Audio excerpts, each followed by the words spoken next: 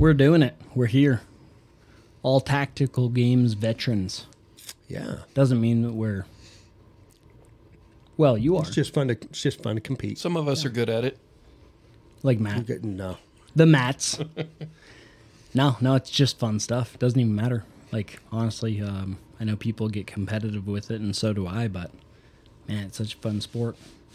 Yeah. I mean, that's the main thing, I think, is going, and it's good training. It's good to have something. I've always thought through my fitness journey, if I have something that I sign up for, like, I train a lot harder because there's no way that I want to drop out of that thing. And so I think just for all of us, that's the main motivation, right? Is just signing up for something and scares you a little bit to where you're like, oh crap, I got the tactical games coming up. I got to hit the gym and I got to be consistent and I got to go train. And I don't know, that's how it is for me. And I think as we've talked, that's the same with you guys, right? Yeah. You have a goal. And so your day-to-day decisions kind of are affected by this thing you've got looming. And sometimes it's, if you're not doing what you want to be doing, it stresses you out. How did you feel preparation-wise coming into this one? I felt good because I've lost some weight. I've lost 15 pounds in the past several months. And I felt really good, training-wise. And yeah, you were pretty fat before. I'm just kidding. I was a little bigger. I'm still chubby, but whatever. No, I'm totally, right. I'm totally kidding. Like a workhorse from day one, any of them that you've gone to, you just put in the work, man. You just keep pushing and it's chugging a little along, easier. man. I usually find some kind of a stride when I'm doing a workout. That it's like, okay, I can just keep doing this for a while, and so that's how I go. And it is easier with without 15 pounds. I basically lost my weight vest in weight. That's dang cool. So now I'm at break even when I'm wearing the weight vest. Heck yeah. Yeah, that's right. That's true. I think that's awesome. So you guys just got back from the St. George Tactical Games, right? It was in Utah. The first one that both of you have done for this year, right? For 2023. Yeah. And Matt, was last year your first year getting involved in doing tactical games? Yeah, was it last? Yeah, it was last year. Last year in St. George again. Okay. And that's the same with me. That was the first one that I'd ever done. That's the first one. And then Tyler, you did that some in 2021, is that right? Or when did you get started? Well, I actually figured that out the other day because I was talking with, I get these two mixed up, Redbeard dude. Like the pink shorts, Redbeard dude? Nope. Oh. Redbeard dude that's in charge. Jake? Jake. Oh. Yeah, I was talking with Jake, and I said, I started in 2019 in Price, and he's like, we started in Price in 2020. So I started in 2020. In Price, Utah? Yeah, in Price, Utah. Oh, really? That's cool. Yeah. So 2020. So this was... My seventh. So This was my seventh games. 2021, 2022, and 2023. So this is going on to your fourth year of doing it. Yeah. Sweet. Yeah. That's awesome. Yeah. And this one was probably my favorite. Yeah? That I've done. Yeah.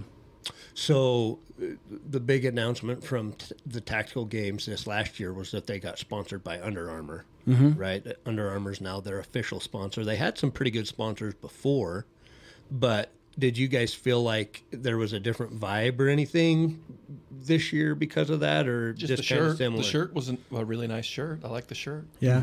The shirt, I mean, nothing against tactical games or Under Armour, but it is kind of funny. I'm pretty sure they were just surplus shirts, and they put the tactical games logo right over top of the Under Armour logo. So my wife noticed it immediately. She's like, they just put that right over top of the Under Armour logo. Really? Which is fine. Like it's all good. Why don't you put it on the other side? So you have Under Armour and tactical. Exactly. Yeah. Yep. Interesting. Yeah. Huh. But really cool shirts. Is it like the good Under Armour fabric and that kind really of stuff? nice fabric. Yeah. And in that heat, it would have been a good shirt. We had shirts planned out though. There you go. We're like ladies that yeah. plan You had out team their shirts. clothes. Yeah, we wore some Teton CrossFit camo shirts, and my shirt had salt deposits on it after I got done. I sweated so much salt it like had white That's a lot of salt. Yeah. It did. It was pretty funny. And you were drinking a lot of salt. Yeah, we were drinking a lot of salt. It is cool though, because from day one, you've always had like a mini team of tactical games people that have gone from Teton CrossFit to go down and compete. So it is cool. You always have a few guys, and it's fun. You know, last year when we went to some competitions together and stuff, it is fun to have guys there that are For sure. are from, you know, you work out together. You know, and so it's trained together. Like last summer, we went and shot a whole bunch together, so it was fun. Yeah. Training buddies and then go compete. Yeah, I totally agree. And if anyone can ever bring a camper, that is the way to do it. Yeah, You save so much time in driving and sleeping and having a home base that you can go lay down, get in the air conditioning, warm up a meal. So did you just stay there at nighttime? You stayed right there too, Yeah. just in the parking lot or something. Yeah. They had space you could park. Yeah, so I hope that's something that always continues with the tactical games because it is so convenient to have that home base. Take a shower, microwave, air conditioning. It's We don't even It's- sound it's like glam. competitors. We don't even sound Yeah. like competitors at this point. We're like, we love camping. Going to hang out. I can't imagine camping, getting in a tent or something. And the one night the wind blew so hard, I thought it was going to pick that camper up. But it was crazy. Can't imagine being in a tent. And Did it die down during the day? yeah, during the day it was okay. It came up a couple times, but and blew people's tents. They have those little microbursts, and so they grab your tent and rip it up. And then it rained, and that's what caused kind of that little flash flood on the river. When I did the run in the morning, the rivers were totally dry, these little washes. And then in the afternoon, people were coming by with wet up to their thighs, and it's like, oh man. And by the time Tyler went, it was kind of up to your ankles or your knees. So it had died down some, those rivers, but they washed out, and those guys had to run past them. Yeah, it was pretty cool. It was pretty It didn't bug me at all. I was like, hey, this is life. You know, you got ups and downs and peaks and valleys. We just happen to be running through a river right now. Wet shoes.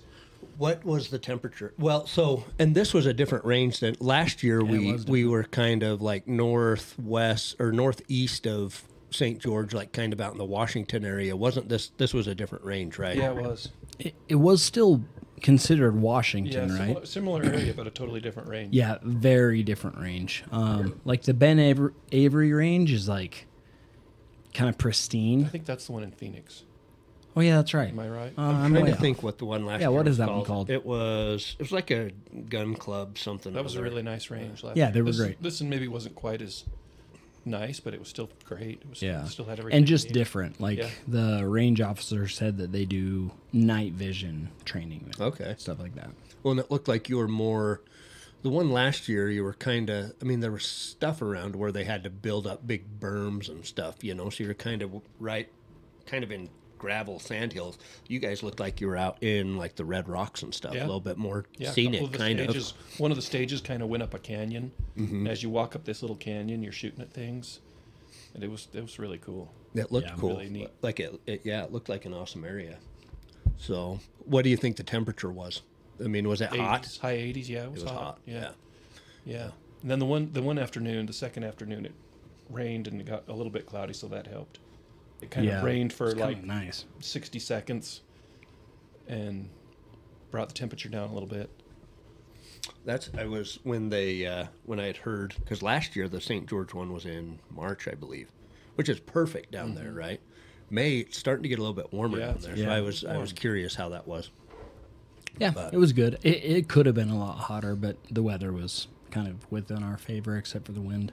There were a few times where it was blowing people's targets up, and when a target gets blown away, then they just get all the points, and then I feel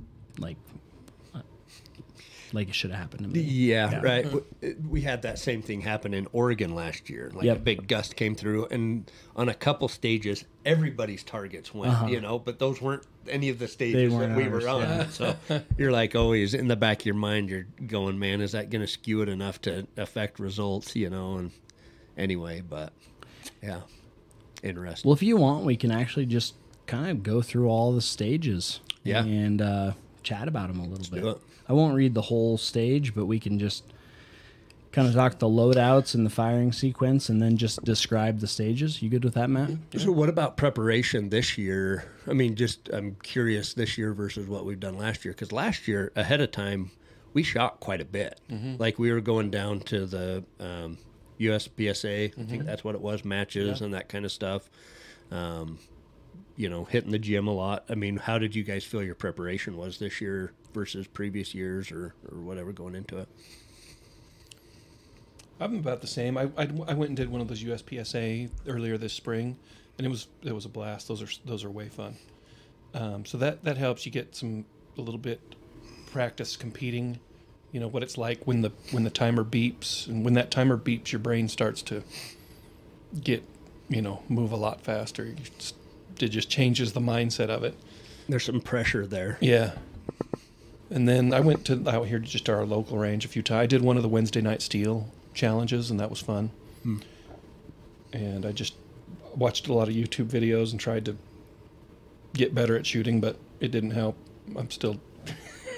Did you change any of your equipment up? No, but I realized that I should have put a red dot on because if I would have read the rules, they changed it from last year to my category. You can use a red dot now. So yeah, I got doing my first stage, and I was looking around, and all these guys have red dots. I was like, what happened here? Yeah, It's insane. that the was a difference. change. Yeah, The It difference does, and I have one. Insane. Yeah. I've put it on before, but then I took it off to do these games. So yeah. I now think I'm going to put it back on. Elite's the only one that you can't have red dots. Is that correct? Yeah, and there were even a couple of elites that were like, I'm pretty sure it's going to change. Oh, really? Yeah, but who knows? I don't know the in and outs of Yeah. the tactical games at all.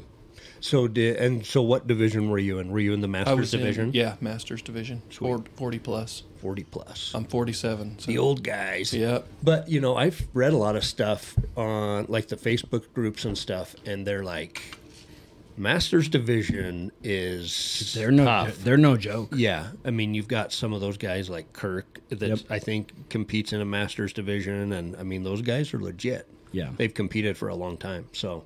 The weights, awesome. one of the hardest parts was carrying this. We did the one of the floaters. You had to carry a Husafelt stone, and for these guys, it was 100 pounds. For me, it was 150. Wow. That was tough. Huh. That was probably the toughest physical one. I was just totally. I mean, my back was just. I could barely pick the thing up, and then walk with it, and then, 150 pounds. Yeah, was that got tough, and I made it all the way there and back, and I got to looking. If I would have, I think a lot of guys made it back. If I would have turned around and gone 10 more feet, I would have placed a lot higher than I did in that event. But I was spent. It was basically all I had in me to carry that thing. It was tough. Yeah, it's kind of interesting. I didn't realize that there was that big of a jump in the Masters weights and stuff like that. Usually there isn't. That's why I started doing it. I was like, I might as well just go to Masters. It's basically the same thing as intermediate, but this one was different. That one was a significant difference. 100 to 150 pounds. Tyler made it there and back, and I think part of the way there again, or almost all the way there. Yeah. And Crazy. That was tough, just to pick it up. One or two times I set it down on my, kind of bent over and took some big breaths, and then to pick it back up again was a huge effort. Yeah. To spent a lot of energy just picking it back up to where I could start walking again. Yeah.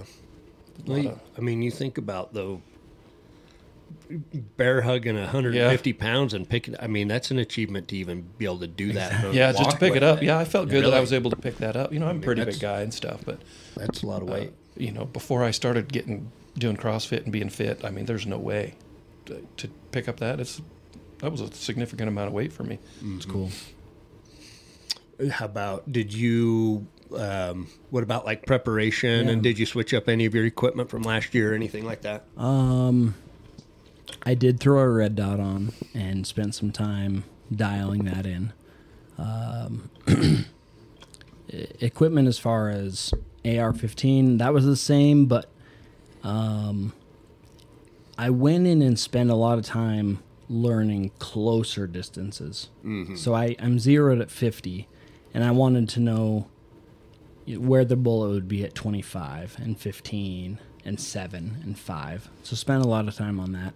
Probably should have spent more time, or as much time, going from 50 to 200 and what's in that range, and then 200 plus. Mm-hmm. But you can throw it into apps, and was texting some friends and stuff. So shooting, I definitely could have prepared more. But naturally, I'm a decent shooter. But I need to prepare more. Physically, I've never felt better. I felt like more of a competitor in this tactical games than any other one of them, which is cool because I still didn't do that well, but that was due to mistakes that can be fixed. Yeah. And so it was cool to still not place where I wanted to place, but know that it was literally like something that can be fixed next time. Yeah, for sure. Cool. So it was fun. Well, I think that's important. You mentioned those shorter distances. One thing that happened to me last year at a match was there was a target. It was in Oregon, and it was the floater, the whatever it was, and the target was 10 feet away with an AR-15, and I thought, 10 feet away, just point at it and shoot, but it hit like 3 inches low. Yeah. And so one of my rounds actually didn't get scored because it was just barely below the. So I mean that's super important. Have a good ranges that you can accurately shoot at quickly. Well, that's one of the cool things. I mean, what sport do you shoot from 5 feet to 500 yards? Mm-hmm. You got to learn all of that. You're taking short pistol shots and long pistol shots. And one difference this time, though, Matt and I were talking, there wasn't a lot of awkward shooting. Mm-hmm. Yeah, usually they put you in some kind of an awkward position. You work out, you get stressed that way, and then you have to go up to a thing and be in an awkward position where you're not quite kneeling and not quite sitting, not quite standing, and you're just kind of sitting there strained. But this time it was all pretty natural shooting positions. Yeah, usually there's triangles and circles and squares and ladders and all that. But there was no left-hand shooting. Usually there's, hold it with your... Yeah. There was one one-handed shot where you're holding that was awkward. A jerry can in the other hand. Oh. That was weird. I actually think I could have shot better. Counterweight holding on you. Yep, I think I could have shot better without the jerry can in my hand. Sure. But I actually wondered, too, if I switched them and shot left-handed. Yeah, maybe. I don't know. It was just weird because it was like, usually I can hold it one-handed, and there's just this little ring, maybe like the size of a quarter. This one was like 6 inches. Yeah. Like, I Plus have you're no breathing. idea when to shoot. You're breathing hard. You're holding a jerry can. You're shooting with one hand. So that was an awkward one. But usually there's like some left-handed ones and some where you're looking through a little, they have those barricades, and so you're looking through one of those little barricades to try and shoot. Yeah. And you have to turn your gun sideways. And so there wasn't anything really bad like that. That's what. Yeah. When there were when I looked at my target afterwards and there were more holes out of the target than in, that's why it's more frustrating. It's like, I'm just standing here shooting. Why can't I get all of these in? Yeah. When you're awkward and stressed, then you're like, oh, yeah, I did the best under the circumstances. But I looked at this one and it was so frustrating. That's so interesting. It's such a mind game. It's pretty cool. Yeah, it really is. Shooting is great for mindset and focus and all those things. You think it's purely a mechanical, physical thing, maybe, and it's not. It's mostly mental. Yeah, very mental.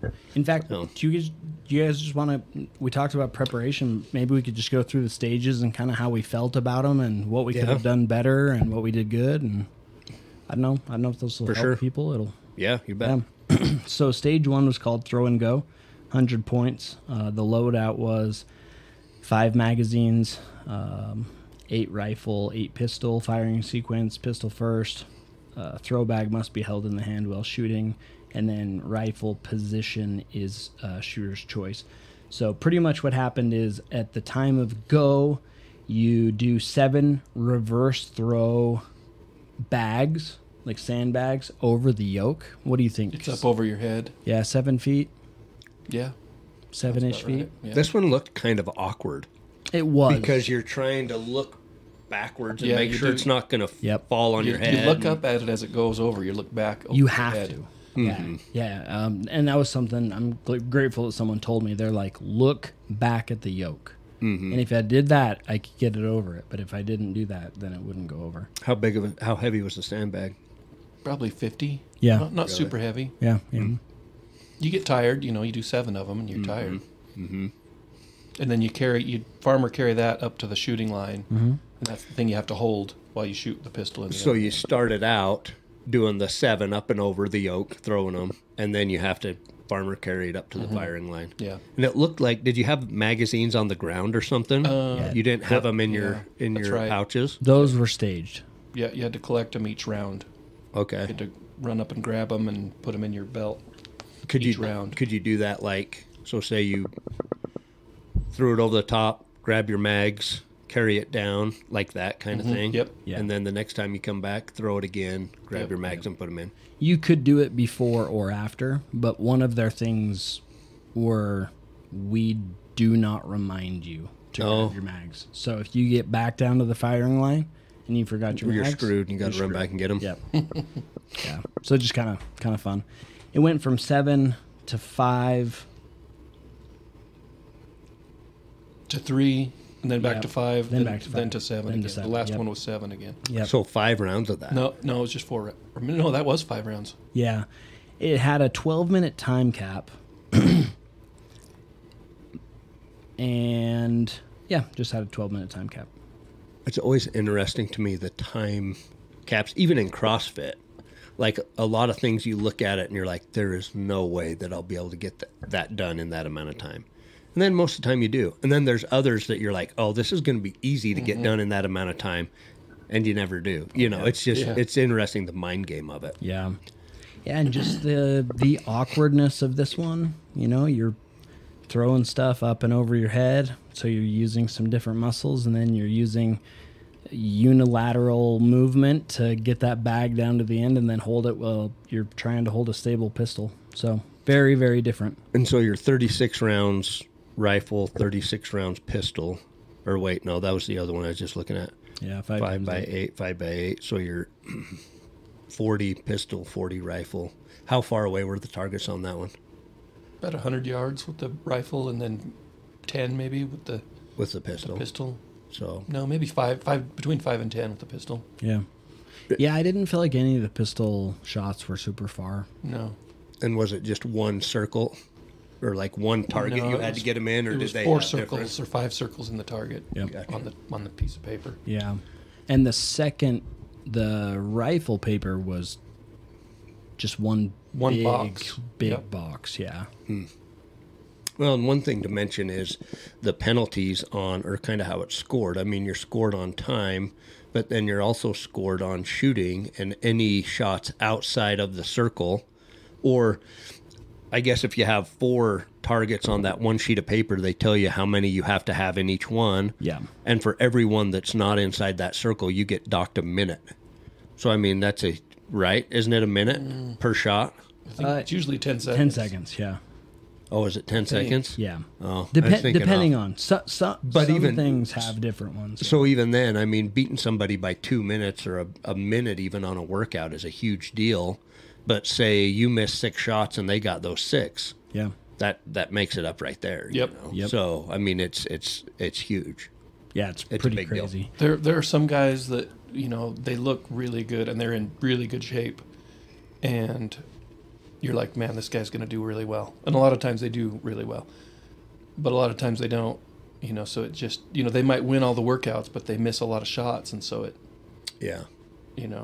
I usually don't win any workouts, but I must make more shots than some of these other guys because I beat some guys. So Yeah. Well, and I've seen, I have seen this, but then I also have seen it talked about a lot in like the Facebook groups and stuff, that a lot of times the guys that look the best, like giant arms, and just look absolutely ripped, don't have the endurance that they need, Yeah. or the shooting that they need to be able to be competitive in it, And Yeah. so there is something to be said for, if you don't think that you look like you're fit or an athlete or whatever, like, don't let that stop you or intimidate you from going into a competition, because a lot of times that is not, I mean, the guys that are on the podium the most aren't the guys that are looking absolutely ripped and chiseled and everything, No. I mean, it's just not the case. No. It's Sometimes, actually- yes. It just kind of depends. Sometimes, yeah. It is interesting.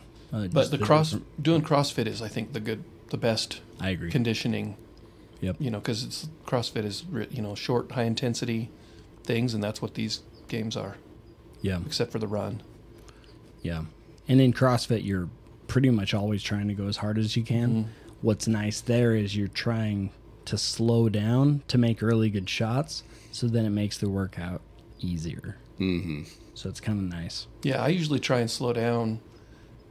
Instead of like running my bag down, I try and walk it down and like take really deep breaths so that I'm not tired. I'm not like redlined by the time I get down there to take shots. So, and then I usually shoot better. Yeah. And, I mean, you think about that. Say a guy next to you ran and you walked and really focused on breathing the whole time so that you got good oxygenation in your blood or whatever. That guy beat you by what? 5 seconds? 10 seconds? Maybe he beat you by a couple minutes, but, if afterwards you go and look at his target and there's hardly any holes in it, then it's kind of like, Yep. you do well. And I had a lot of time to spare on this one. This is why it was so frustrating. I was like, I've got all kinds of time to spare. So I just sat there for like 20 seconds and just breathed.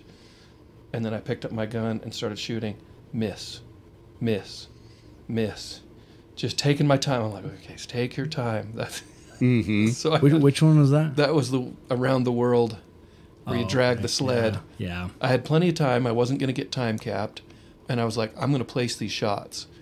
And so I'm sitting there trying to just relax and just pull the trigger straight back and just everything right. And it was missing every single one. So mad. So I don't know what was going on there. Just having a rough time. Yeah, which just happens. I mean, we all go to those competitions and there's always a mistake. Yeah. So I wish I knew what mine was. I need to get with somebody who can help me shoot better.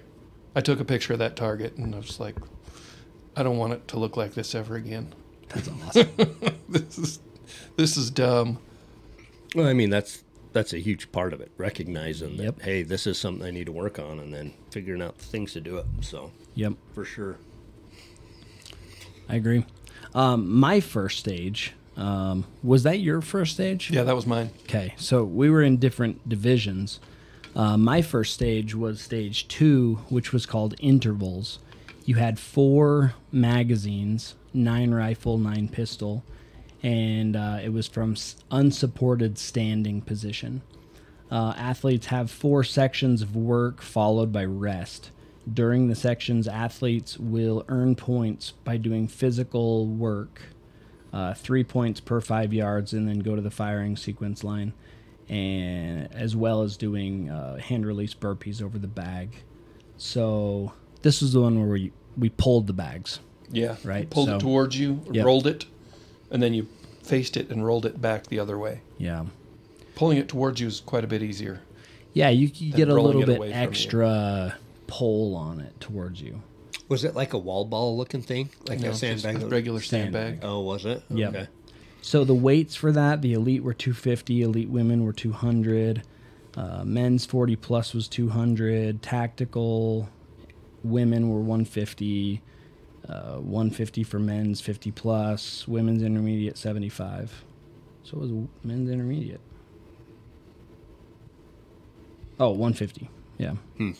So So it was tiring. Yeah. It was draining too. my first round was super slow. Like I didn't even get to my pistol. And then I just sped up like a rabbit or something. And Yeah, that ended up placing He got high- really fast. Yeah, ended up placing higher in that workout than in any other one. What do you mean you didn't get to your pistol? Did they only give you a certain amount of time per round? Yeah, to yeah, that one the had a whole time thing? cap for each round, and then Yep. a mandatory minute rest. At the Oh, wow. end of 2 minutes, athletes will stop working or shooting, reset, and get ready for round 2. If an athlete fails to complete the work of that round, they will take -3 points for every 5 yards not completed. And then your shots, too, right? You Yeah. get docked your Yeah. shots because they're not on Exactly. target. Yes, that was a really interesting one. Fun because you had to get the work done in order to shoot, and then you could earn bonus points if you did both quickly. If you dragged the bag, if you rolled the bag there and back, did all your shooting, and you still had time, you could do burpees. All for extra. I did 0. I did 0 as well. Yeah, there's kind of some strategy there, right? It's I didn't like, have how time much to do do you, it anyway, but how much even do if- you burn yourself out? Yeah.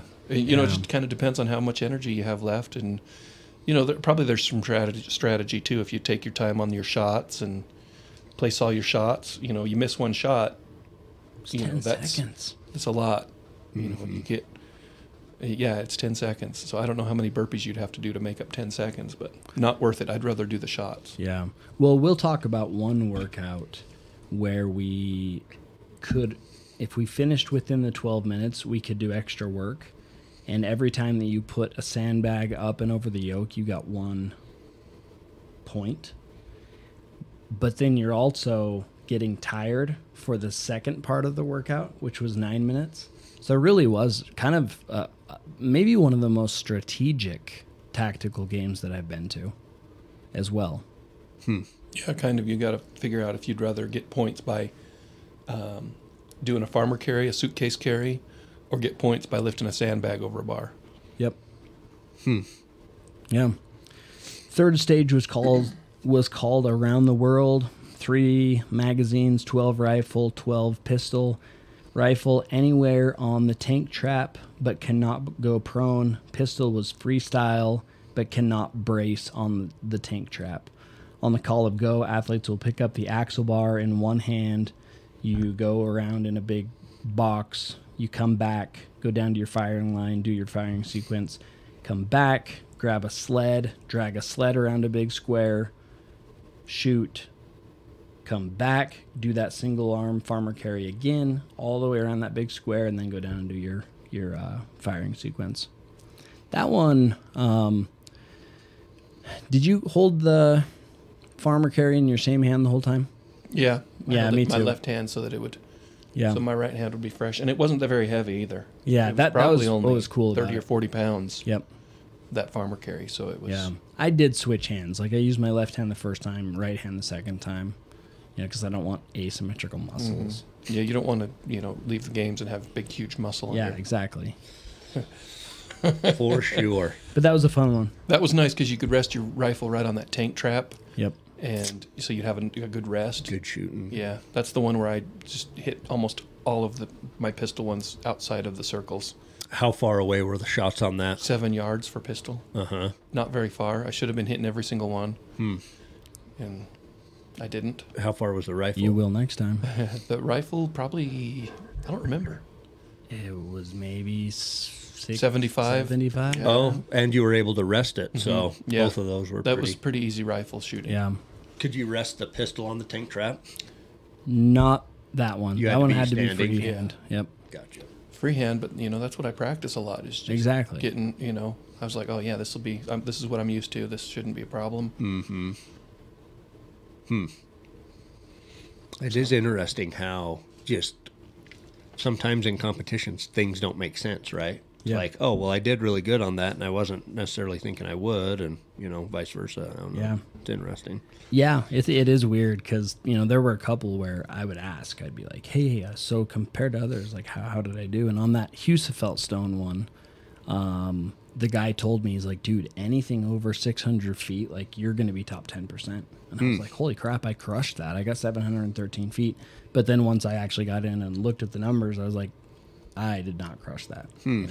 I thought I did. I felt like I did. I felt like I was going fast, but I mean, you gave it your all. Yeah. You had left it all there on the table. yeah. How did you feel about competition versus the other, like previous years? I wondered if, is there a spotlight on the tactical games now since Under Armour sponsored it and stuff that it's drawing out more people or other people? I mean, did you feel like the competition was about the same, or it looked like the divisions were about the same number of people, kind of as before. Maybe same number of people, but I actually feel like competition is getting stiffer. I do too. That or I'm getting worse, but if I would have competed like I did last weekend at my first competition in Price, I would have podiumed. I mean, not to like say that in a boastful way. It's just that's how it is. Like this competition is just getting steeper and steeper. Yeah, I wondered that with the kind of the spotlight on it now. I think they're getting a lot more people out of the other shooting sports, out of 3-gun, out of USPSA. Yeah. There was one guy in my division who, just by looking at him, I wouldn't have picked him to be in the top 3. Not that he was, looked out of shape or anything, but he wasn't winning any of the workouts. He was in a heat with just one other guy, and the other guy was always beating him. And I was like, well, this must be that guy's first time. Well, he ended up on the podium, and I looked, and I was looking at, he won there was one that was kind of a 2-gun, so hardly any workout, and he won that one first. So he's probably used to doing 3-gun or USPSA, or, has a good level of fitness, but not the most fit guy there, but good shooter. He must have hit, most of his shots. Got through the workouts, gutted through them, and then hit all of his shots. So I think there's probably a lot more people coming from the other shooting sports. When you and I have gone to those USPSA ones, there's some fast shooters at some of those. And I'm not competitive at those at all. And so some of those guys, if they can get kind of their baseline fitness to where they can compete in this, they'll, it makes it really tough to compete against them. They're good. Some good shooters out there. And the tactical games really is turning kind of 2-gun. I mean, I think they have some dedicated 2-gun competitions. Mm-hmm. So, it's definitely something to think about. There's been it's been interesting to see the people come from CrossFit into there too. Yeah. Like you have a lot of like Jacob Hepner, Cody Anderson, you have some of these guys that are, started off in CrossFit. They were really good CrossFit athletes, and then they're coming into tactical games now too. So there's some of that as well. I mean, it's a pretty nice transition because their fitness is far above everybody else's. So if they can learn to shoot fast, and accurately, and get the shoot part down. Exactly. So, but it's interesting too. There were some heavy bags. So you got Cody Anderson, who was a games athlete. There was a 250-pound bag. Mm-hmm. And I saw that. He's a small, an amazing competitor, very strong. I mean, he's elite in every way, shape, and form. But that bag's heavy. Mm-hmm. So it's interesting to see the progression there as well. Was that like the floater fitness workout, or was that on a stage? Well, that was a stage. That was the 2-parter. Yep, the one where you put the sandbag up and over the yoke. Oh, that was really interesting. When did we get to talk? When was that one? It's in the order. It's in just a little bit. Yes. Well, you talk about it. No, let's keep going through. We can skip we'll to get it. to it. Yeah, we'll get to it. Okay, so this stage I actually thought was really fun. It was called the carbine stage plus the long movement. It was worth 200 points because it was actually broken up into 2 separate scores. Your first part was the carbine part. There's no pistol in it. And since I only have a single retention holster, Matt lent me some Coban, and I there you go. Coban my gun all up. So the firing sequence and the stage description: athletes will start with their toes on the stick. On the call of go, athletes will enter the field of play and engage all paper targets on the path. Athletes must drop and retain their magazine, rack out chamber. So pretty much you're going down, you're shooting a bunch of targets, and then clear your rifle. Then you go up this ladder and you do, was it 4? Five targets, as many shots as you need. Yep. So you go from shooting, 5 and 10 yards away as you kind of run along this trail. Then you clear your rifle, climb up the ladder, and then you've got your first target is like 200 yards, 250, 300 something, 400, and then 469. 469. Holy what cow. The furthest one was. Wow. Yeah. So in one stage you're going, point blank to, far out. Same weapon, same everything. Mm-hmm. So that was fun. That was one of the funnest ones. I agree. Were the far targets just steel? Yeah. So it was either impact or no impact. That was Yeah. it. Yep. So Kirk was up there with a spotting scope, and he would tell you, impact or not. Cool. So That's awesome. yeah, it was really, really cool. We had discussed that one a lot, just where to place shots, and it was just fun to have Kirk there too, just like hit. So were you Yeah, guys that's hitting? cool. Were you guys hitting? I hit all but 400 one. yards? Tyler hit all of That's them. awesome. Yeah, that's awesome. It was Way fun. cool. And then as soon as that's over, you go stage your rifle Yep. Put onto your rifle on a table and go run. Yep.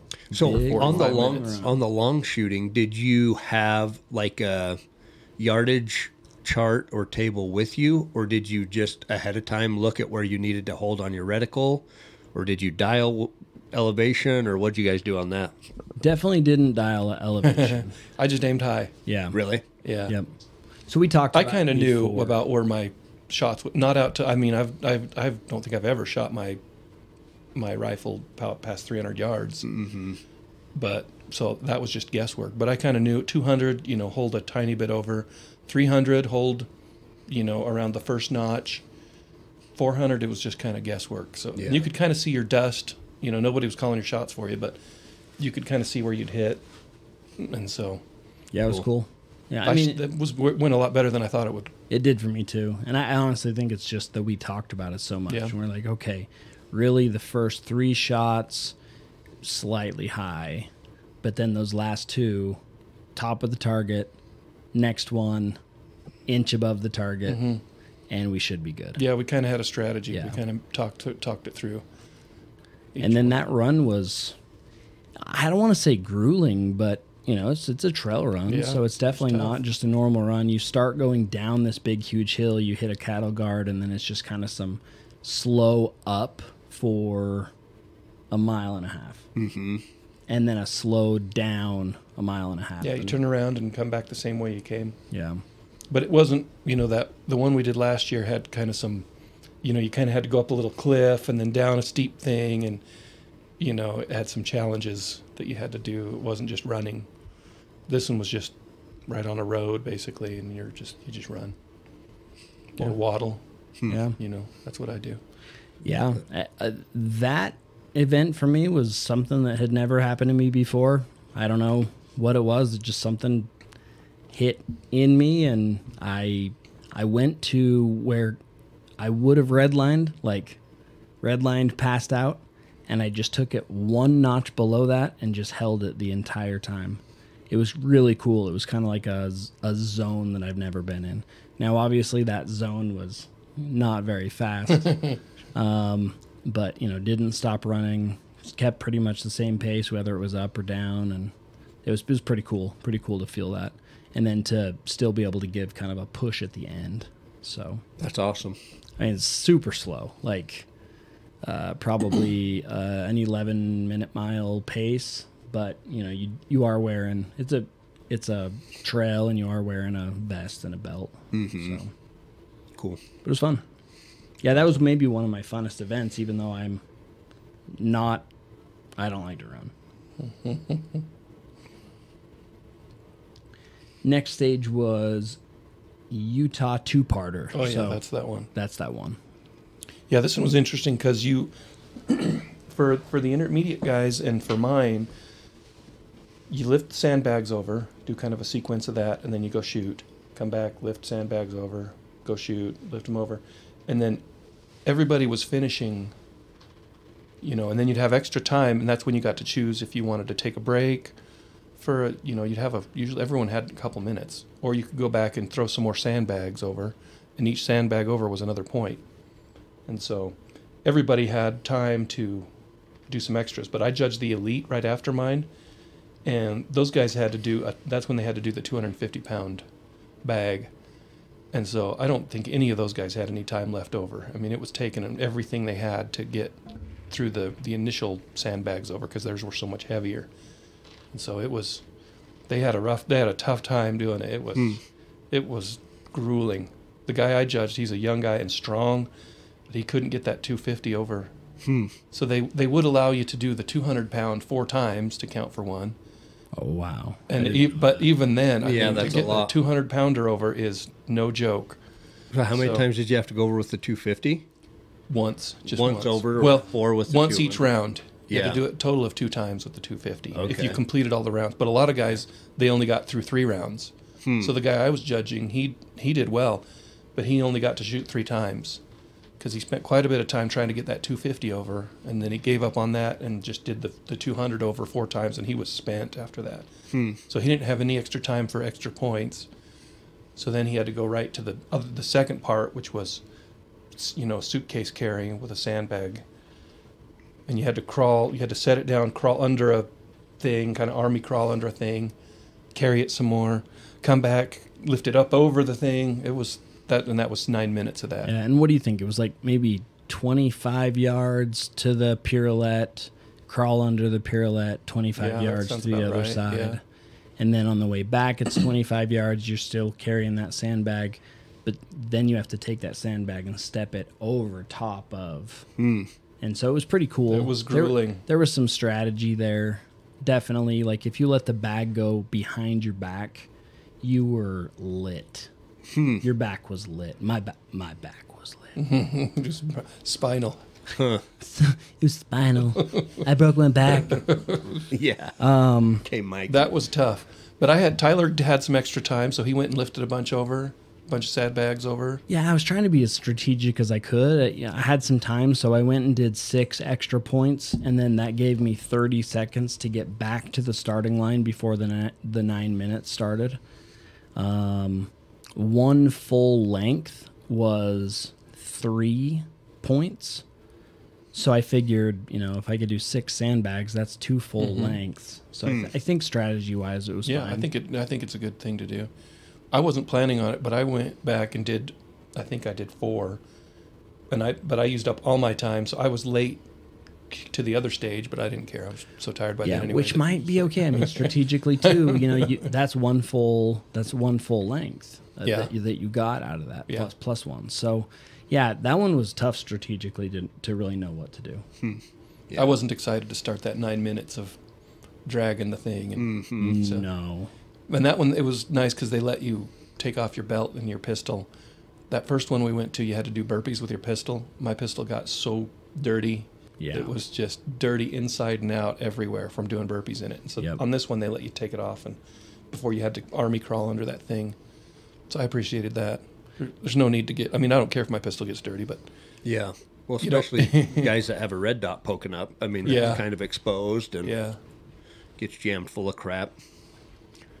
But the elites they made them do some hard stuff. Huh. And actually, in the email before, how they send you an email a few days before, they said, elites, you're going to have to pick up a 250-pound bag during this. So if you want to go to intermediate, it's your last chance to do that. Don't come to my division. What I understand is none of them did, right? I think some of them did. Oh, yeah. did they? Yeah, They there were a dropped couple out. guys that did it. gotcha. Yeah, several of them did.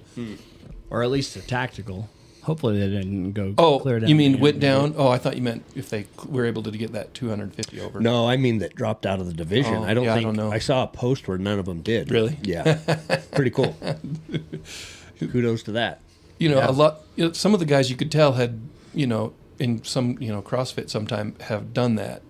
Knew how to handle Yeah, it. there's some Yeah, for technique sure. involved to it. Sure. And my guy, he told me, he's like, I've never done a bag like that before. He's a really young guy, really strong, but he didn't quite know the strat. And he got way better at lifting the 200 one over. The 200, it took him 2 or 3 tries the first time he did it, and then he got to where he was doing it, every single time the first try. He got better at it during the. So having done it before, having some exposure to it helps you a lot. There's some technique. Yeah. That's cool. He learned it, but it was, on the job training. It's cool that they throw stuff like that in. I've always used a rower because of CrossFit, but in my first tactical games, we had to do a 500-meter row for time with a weight vest on. And totally changes the stimulus when you put a weight vest on. But there's guys that I competed against that had never rode. So, I mean, it's like, Yeah. just went and crushed them because they'd never rode. They didn't know the Now, there was technique and got burned out. Now, other guys there that did know the technique that crushed me anyways, but yeah, pretty cool. It helps. The only thing I don't think I'd ever done is throw that sandbag up over my head. Yeah. So that was... It seemed like an awkward thing Yeah, just watching it was the a little videos awkward, of it. And I was worried about it before I started doing it, and then I started doing it. I was like, oh, okay, I guess I am pretty strong and I can do this. Yeah. So you know, and everybody learned how to do it. Some people had it took them a few tries the first time they did it, and then you learn how to do it. The best is when someone would throw it and it would literally land on top. Yeah. And they had to go push it. Oh off. yeah, it'd get hung up on Yeah. top. Yeah. I don't think I had any misses though. Like I got it over. It touched a didn't couple either. times, but didn't have any misses. But I was getting tired towards the end. Yeah, oh yeah, it was tiring. I mean, what a great training for mindset, mindset and physically for life, I mean, we train a lot of times so that we're ready for real world situations. Well, you're never going to know what a real world situation is going to require. You don't know if you're going to have to drag somebody out of a building. You don't know if you're going to have to, what it's going to be. Yeah. So, I mean, what a great way to be, just have the mindset of, okay, I'll figure it out when I get there and go for it, and figure it out on the go. Yeah, I totally agree. Cool. Yeah, it's neat when you have something like that. And you're like, man, I've never done that before, and you're worried about it, and then you start doing it, and most people they can get it figured out. Yeah, it's fun. It feels good for sure. The adaptability is pretty awesome. Last normal stage was called the Tactical 2-Gun 100 points. Literally a 2-gun event. So okay, zero fitness in that one. Yeah, it was fun. Yep. Athletes start with an empty pistol and a hot rifle at low ready. At the audible, athletes will engage the steel target at the end. So pretty much there was a steel target pretty far away, so you could zoom all the way in, and you shoot until you hit that target. Once you've hit that target, then you go through and you start shooting 2 shots into silhouette targets as you're going through the course. Then you get halfway through the course, you get to a tire, and you drop your magazine so you have 1 round left. And that's about 50-ish yards there. Yeah, I'd say. So, I'm zeroed at 50, so it should be dead on. So then you shoot at that, and then once you've done that, you retain your magazine, and you get your pistol, and you start through a pistol course. And that was steel and... Had some knockdowns, cardboard. Steel and cardboard ones. Then you get to the very end, you clear your pistol, you grab your rifle. They had kind of this ladder that you could set up on, and then there were 4 or 5 steel so targets at various ranges. Yeah, Matt got a little bit screwed over. He was shooting in the dark, so I was the very last one to go on that one. Shoot, the last competitor. I mean, and honestly, like if you would have pushed it, which you're just not that kind of person, they probably would have given you the shots because it was so dark. I mean, it was it was dark. You couldn't see those targets. Those last targets, he couldn't see them through. And I timed out anyway. For intermediates, they didn't have a time cap. For my age, they did. It was 120 seconds, 2 minutes. Yeah, I would have timed out too if we were in the same division. So, but it was still fun. That one, they didn't realize how long it was going to take, and it got hours behind. It was supposed to 3 hours behind. It was supposed to finish at 6. It was the Masters divisions packing their walkers around. Yeah, that's what it was. These guys waddling up the trail. No, it is hard. I don't know how they stay on track because there's just tough things that come up, and it just they do a pretty good job really doing it on all the ones that I've been to. Yep, I agree. But yeah. So then there was a floater and an aggregate. Was there one of each of those? One of each. The floater was the second day. Floater was worth 50 points. You have 90 seconds to move a Husafelt stone, which was actually a Husafelt sandbag. Yeah, it was a bag. Which was actually, it did look a little weird. Kind of nice. Yeah. 100 yards out and back. If the athlete finishes before the 90 seconds... the time will be converted to points. 1 point per yard, 1 point for every second under the time cap. Yeah, they didn't do it. They didn't do it like that. That was different. They just did max time. They did 90 max seconds distance. as far as you can go. Yeah. Yep. Cool. And that one was... That my back hurts just thinking about that. Just like picking that thing up. I picked it up 2 or 3 times because I took breaks, and man, each time was just, I shouldn't have set it down, but I was tired. Yeah, it's tough. Well, it seems like there was a lot of lower back burners, like that one that you had to roll backwards. Yeah. And, I mean, there was a lot of back It was work. very lower back intensive. After the sandbag over the yoke and the carries, the carries and going underneath, like I was to where I was like, I can't walk. And so I went and laid in the trailer on like this pokey mat thing for like 20 minutes, and then I could walk. But the aggregate was good. For me, it was just really confusing. I'm just not very smart. So on this was a mind one. On the audible sound, athletes will draw and engage the 20-yard target with the rifle firing 1 shot in the head box, drawing the pistol and engaging near to far 2 rounds at each center circle, starting at the 7 and then the 15 and then the 20 respectively. Athletes will holster the pistol before and perform a mag change with the rifle, then engaging the near to far targets with 2 rounds in each head box, starting with the 7 and then the 15 and then the 20. So it was far headshot, then with a rifle, then pistol, body, rifle, mag change, head.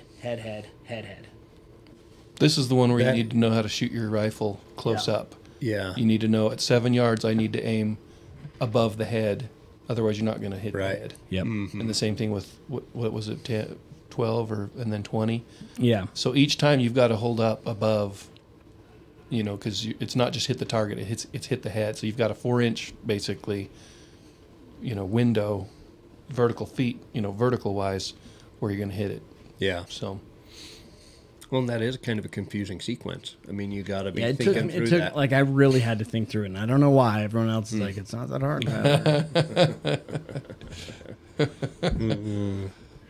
That's fun, though. That's kind of, just you stand there in one place. It's kind of like doing the steel challenge. Yeah. You don't move. You just stand there and shoot quickly. And, for some of those steel shooters and those USPSA guys, it took people, took me 30 seconds. They'll do it in like 8 seconds. Yeah. Some of those USP guys do all of, they are so fast.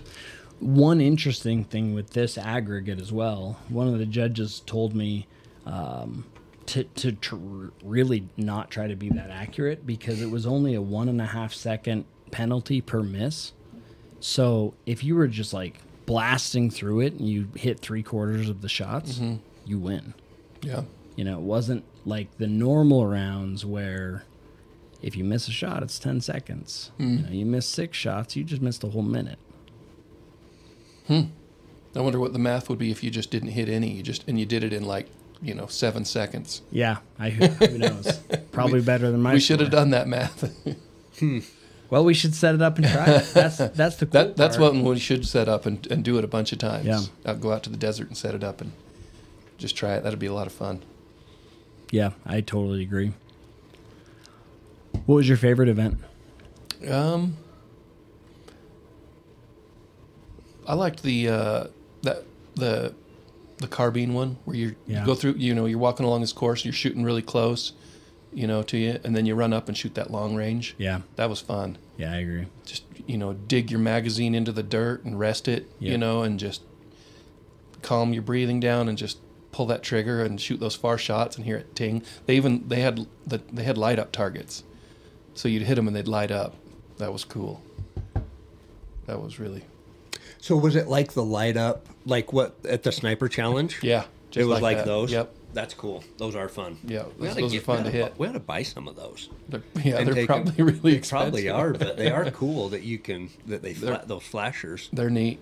Yeah, I wish I would have hit that last one, but after I was done, he told me, I took like 3 or 4 shots at it, and he's like, all those shots were just below the target, because he was looking with a spotting scope at them.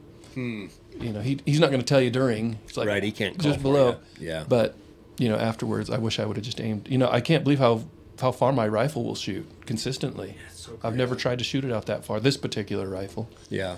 It's a Palmetto State. I mean, it's not a fancy. Yeah. machine. You have a fancy it's a nice one machine. that you Yeah, I have a fancy one. Yeah. Challenge, but it's not the same. But on this one, you had to shoot these close ones, point blank, and then same scope, same everything. Go shoot those long distances. That was cool. Yeah, it was fun. That's awesome. What was your favorite one then, Tyler? I actually think the same. And then just mentally, the run on that one. Like, I know just because you felt so good and you got in the zone. Good, yeah, just the zone. I did like that first one too. I mean, it took me a little second to get into the groove, but after that first round, I felt like I could just cruise and still shoot good. So that was fun. That's awesome. Yeah, I was pretty nervous the morning of, because it took me a couple of.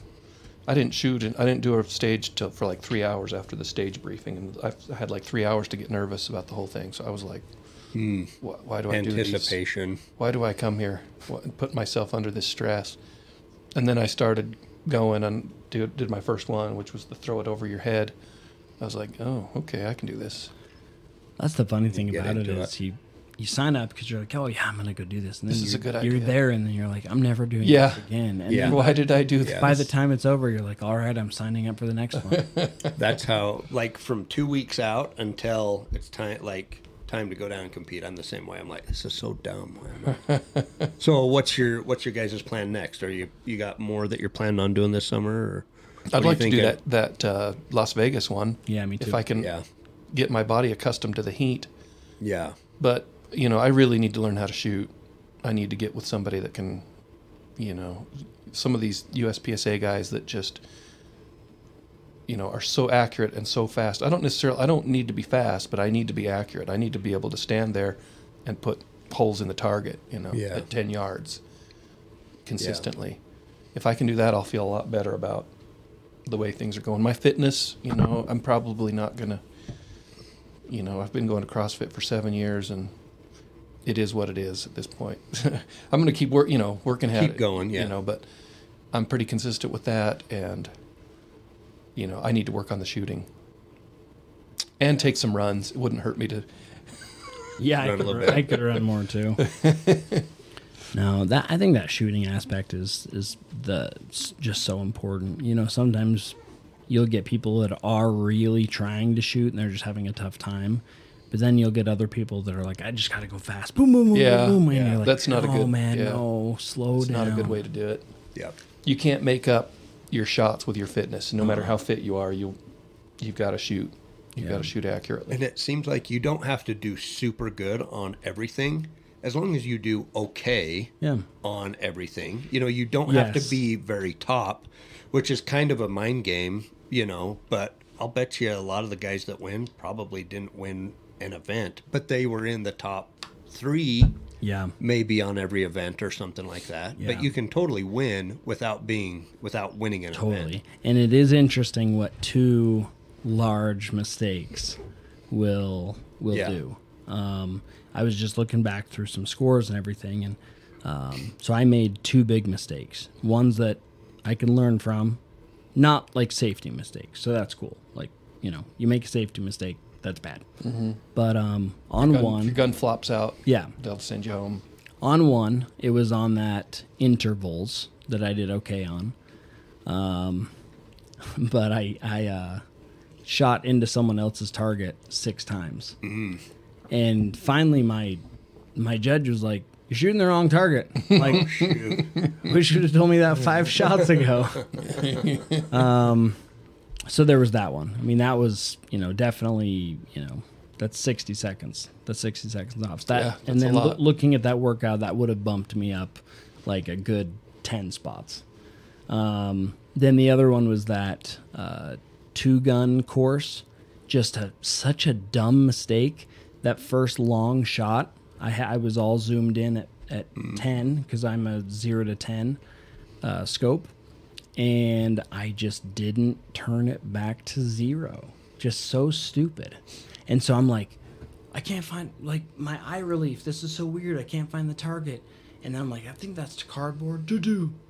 Okay, I think that's cardboard. Do-do. And then I was like, I can't do this anymore. So it was close enough that I could actually just, like, look down my barrel and shoot. Yeah. And that's what I ended up doing. And you just have to hit somewhere on the target.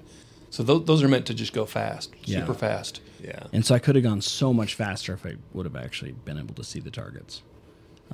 But that was cool because then, you know, once I get to the end to zoom in to shoot those last 4 or 5 targets on the ladder, I was like, oh, I never changed this back to 0. You're trying to zoom in and you're like, Yeah. it's already zoomed. And then hit all of those shots. I'm like, I can hit shots. I if can't believe just- you didn't realize that, you know, looking know. through it. I know. That timer that's- goes off and your brain just goes into a It different does. Yeah. gear. You know, it's really hard to. It does. Which is actually pretty disappointing to me because my whole life has been, you know, paramedic stuff and like this kind of stuff. And so it's like I should have a little sharper mind, but whatever. Well, yeah, it's just situational, you know. I mean, your mind gets used to the paramedic stuff. You know, like all of us, we did stupid mistakes when we first went out on the EMT call or the paramedic call. Yeah. And so it's just getting it to where it's used to hearing the buzzer and all that. I really felt like that's what helped me the most was us going to the USPSA matches those last help. year. You know, it's like you're just not. Last year in St. George, the biggest mistake I made was on the aggregate or whatever, and it was the simplest one, just like you're saying. You know, it was like 2 shots with the pistol, and then 2 shots with the rifle, and I did them out of sequence. And You and I did the same thing. and it was because of the pressure of the Yep. buzzer. Yep. And so I think that's huge, is just practicing that. Your Yeah, mind I gets used to remember my judge was like, "Hey, that was some great shooting. You just did it in the wrong order." Exactly. Yeah, I did too. And so I think it like pretty much gave me a 0. Yeah. You know, and so anyway, but It's fun. It is fun. It's good for your well, brain. you guys are awesome. I think it's way cool that you guys went down and did that. I wish I could have been there. We really but wish that you could have been as well. It was fun to watch the updates and see you guys rocking it, and we'll get together and hopefully you do like the Pahrump one or something like that this year. So that'd be fun. Yeah, I agree. We need to make that happen. So At least just get out and shoot a little bit. I still kind of want that Montana. yeah, the sniper one. I've been thinking about that too. I'm not sure on that one yet, but the Pahrump one, I'd love to go and do that. So Yeah. Yeah, I like the traditional ones a little better. The sniper was fun. yeah, It's a little bit more equipment driven yeah, than kind of what I'm. and less fitness. Yeah. It's more just a shoot. Yeah. But yeah, I can't decide if I'm going to go up there or not. But anyway, Pick your Cool. battles. I mean, we live in a world where Yeah, you can't do everything. gotta. Too many fun things to do. If I could make a living doing this, then it'd be a little easier to say, let's go to all of them. yeah, it's a big time and money commitment. And Yeah. everything, so, well, cool. Like I said, good job, guys. You guys are awesome. Right back at you. Yeah, it was fun. We are awesome. It was fun to chat. We'll make it happen again in the future. So, Sounds good. all right. We'll see you guys. See ya.